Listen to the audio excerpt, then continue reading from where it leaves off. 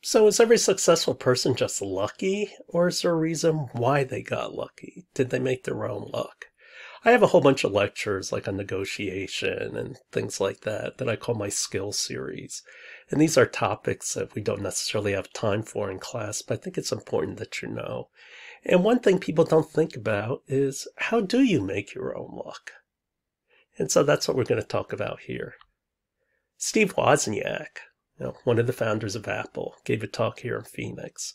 And it was a pretty interesting talk. One thing I learned about the Woz is he's basically a nerd's nerd, that since 8, he was into technology. He loved it. He just eats this stuff up. And the thing he pointed out is he made the entire Apple II, all the hardware, all the software, and for 10 years, that's what brought profit in for Apple.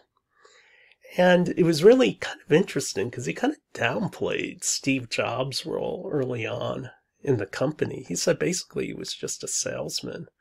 So I guess you're starting to get into the myth and legend of what really went on.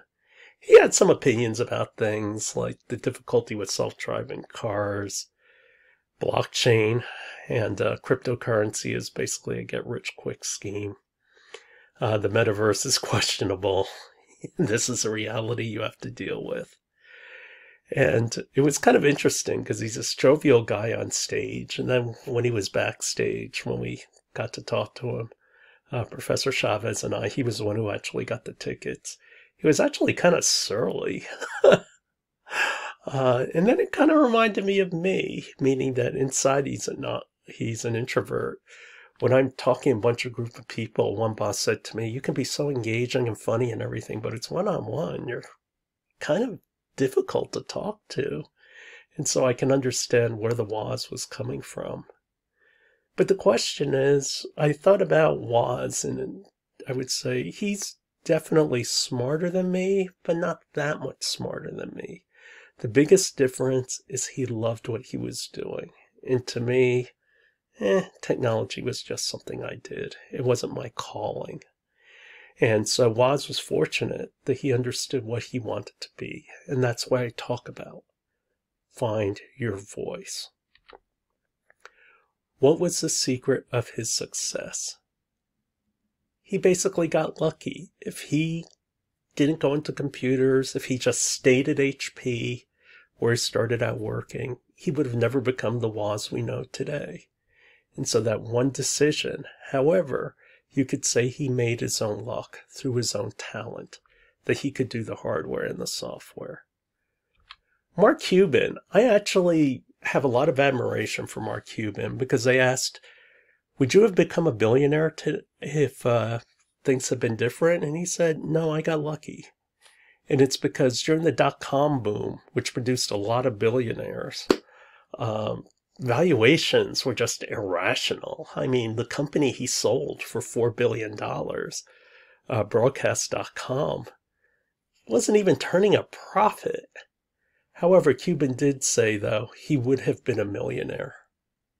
And that's because he said he could sell. He had talent. The thing is, he put himself in a position to take advantage of that talent.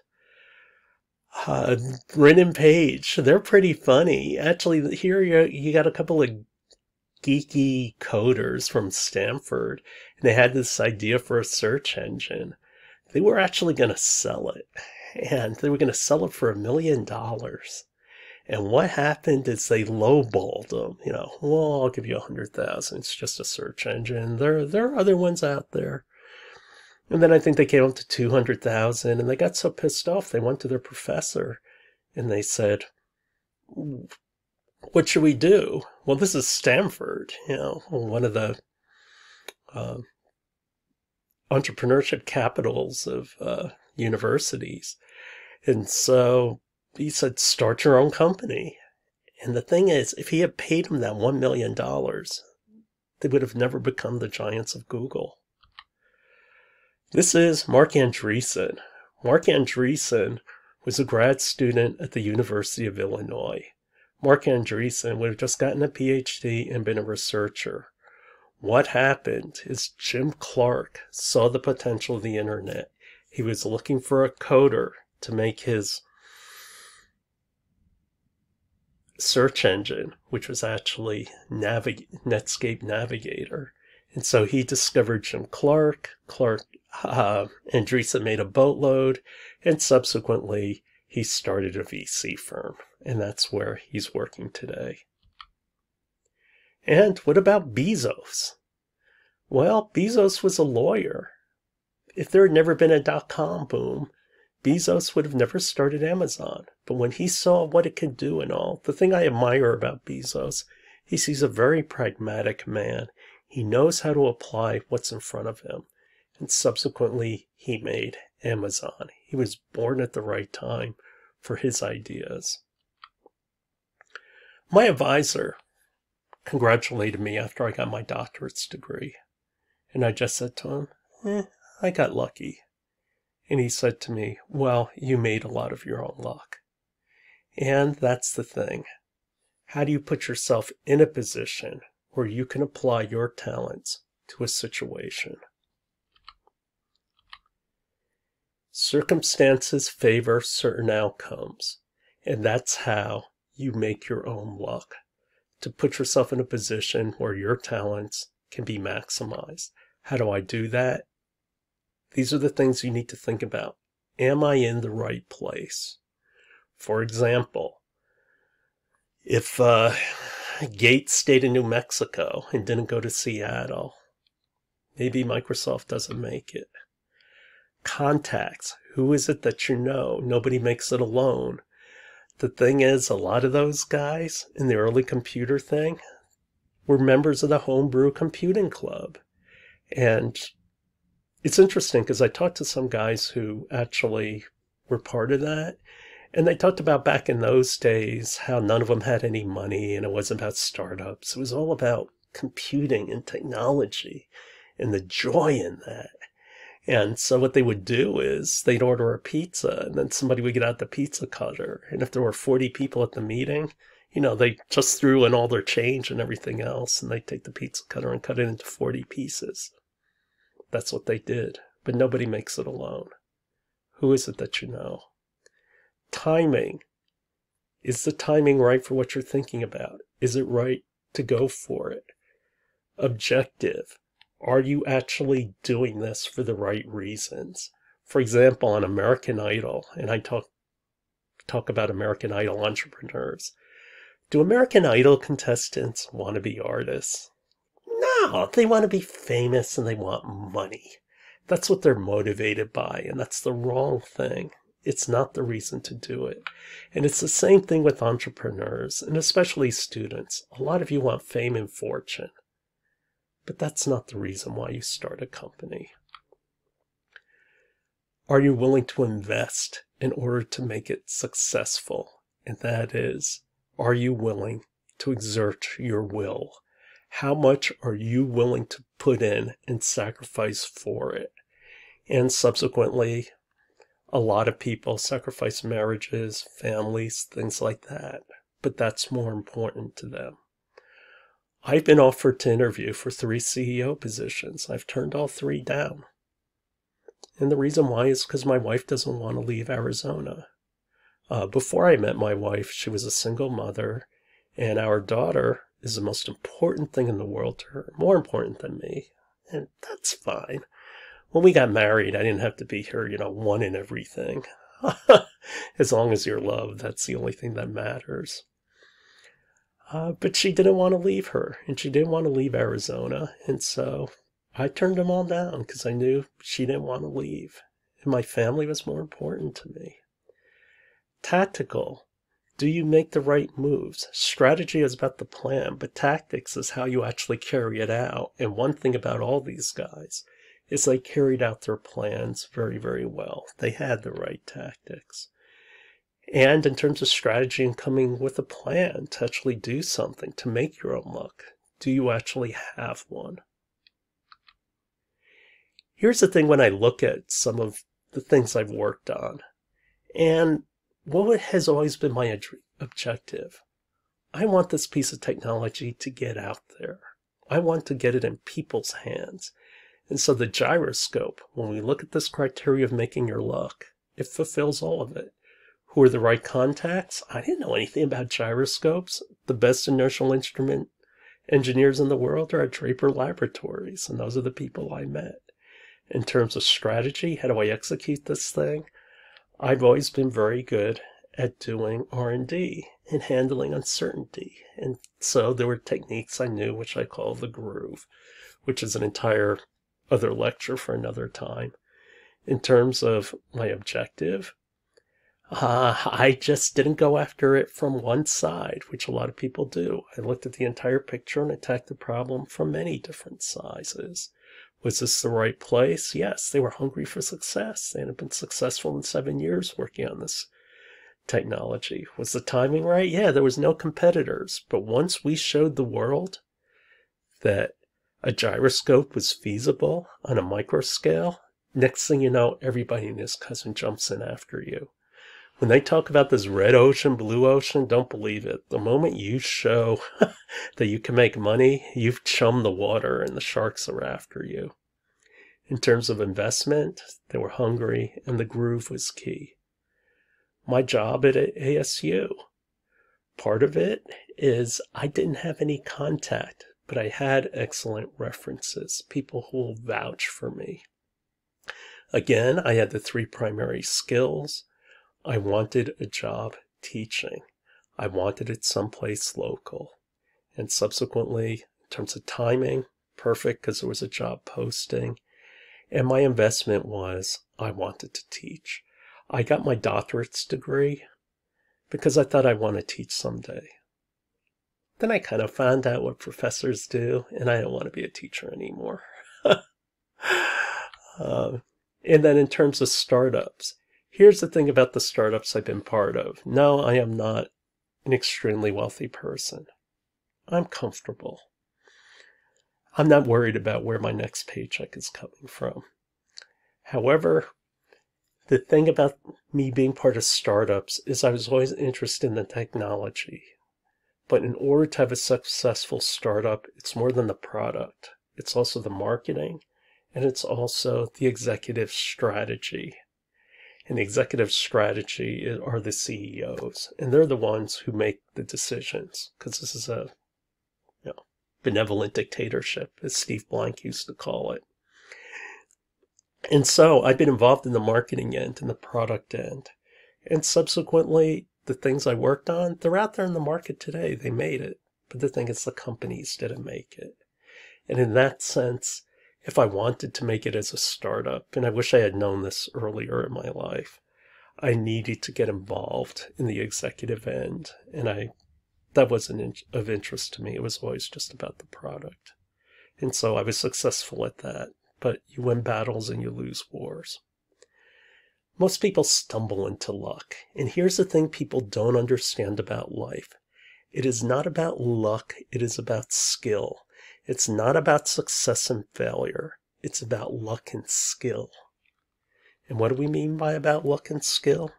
And he talks about how success is a lousy teacher because success makes you think, oh, because I was successful, that means I don't have any faults. And that's not true. When you have an outcome, because there's uncertainty, and anytime you have uncertainty, you have randomness, and that randomness is called luck. You can't account for everything. If you're doing something that is not 100% predictable. And so the question is, was I good or was I lucky? Did this happen because of my skill, or was it just random occurrence? And that's where you can actually fail, but you did all the right things. And so you just got unlucky and just chalk it up to that. Or was it because of skill that you were successful? And that's a good thing. But sometimes you can luck into success. And that's where a lot of companies fail, because they think their success is because they're so great, and as it turns out, they weren't. This is what you have to ask yourself. Did I win or lose due to skill or due to luck? And here's some example. Motorola used to dominate the entire cell phone industry. They had created the analog phone. And they thought the analog phone would last forever. And so they lucked into it. And subsequently, they got killed. Skill is the iPhone. The iPhone was a fast follower, but it was very well conceived. And that's why it dominates the world today. Luck was Theranos, the CEO, Elizabeth Holmes, who's gone to jail. But what it comes down to is because she was part of Stanford and everything else, she rose a boatload of money, she got on TV and everything else. And yet it was just lucky that she happened to be in that circumstance. Whereas something like the Freestyle Libre took like a decade to develop. But anyway, it's a successful product now because of skill. Some of you know about the Fire Festival. They were banking on luck to pull that off. And here's the thing, it's like startups. If you say your startup is a 1 in a million chance, you're not investable. Because think about it. What are the odds of 1 in a million? I am thinking of a number between 1 and a million. If you guess the number I'm thinking of, you win. Yes, I was thinking of 786,421. Oh, you said 22? Too bad, you lose. You compare that to like U2, which was a concert also, but it was very well planned out, very well thought out. That happened due to skill. There are forces you just can't control. Bad luck masks good decisions. Good luck can cloud bad ones. Learn what's right. Judge yourself on things of what you can control. And by doing the right things, you have to believe you improve your chance for good luck. For example, supposing I'm preparing for a race. How do I improve my odds? How do I do the right things? Eat right, exercise.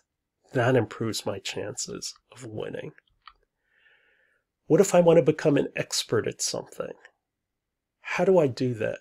I study, and that's how I hard work, and I become a master at it.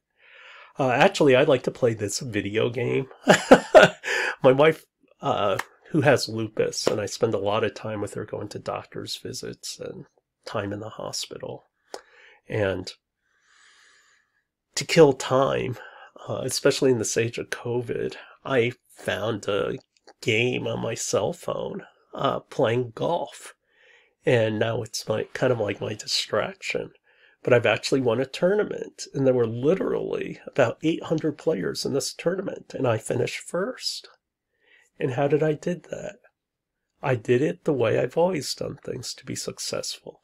I studied it, I probed the weaknesses, I tested things, I came up with a strategy, and subsequently I won. I understand what it takes to compete. What if I want an A? You also have to give yourself the right perspective. Here's the thing about if you want an A. After an exam, ask yourself, if I had another week to study, could I have done any better? If the answer is yes, then that means I need to work harder. I'm not working well enough. If the answer is no, that it wouldn't make any difference, then you have to accept it. You have limitations. You did the best you could. And so, move on. So why should I focus on what's right? Well, one of the big reasons why you should focus on what's right is that it removes regret. Given the same circumstances, it means that you would do the same thing over again. And regret is one of the biggest things that holds people back. It's one of the 3 biggest negative emotions that you can have. Your attitude is, and if you can't believe this, then you probably shouldn't go into trying something.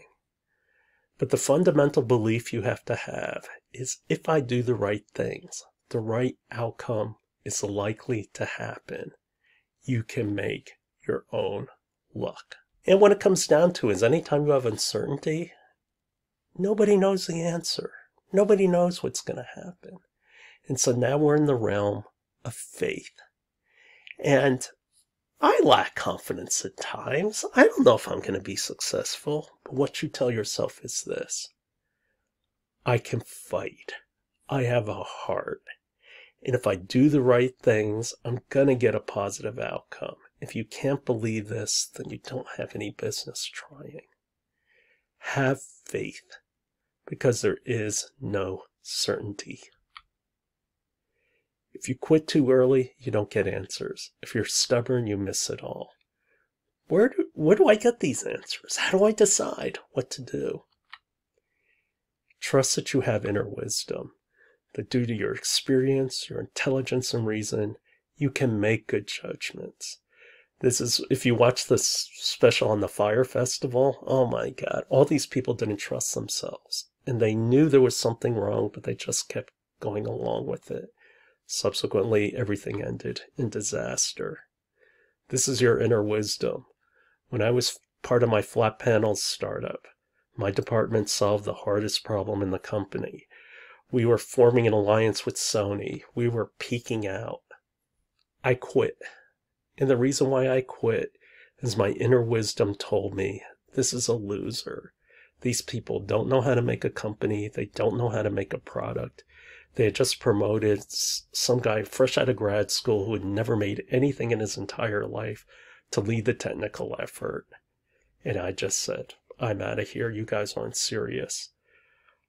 They offered me a handsome raise to stay, but then I realized they were just trying to buy me. And I can't be bought. I work more than just for money. And my inner wisdom was correct, and I'm glad I followed it, because I knew they were going to fail, and they did fail. I wish they hadn't, because I owned stock. But that's life. As an innovator, you're going to be challenged to not do it. If your voice speaks, listen to it. And so, summing it all up today, we've talked about uncertainty and how we make luck and how it requires faith and how we need to understand that life is about skill and randomness.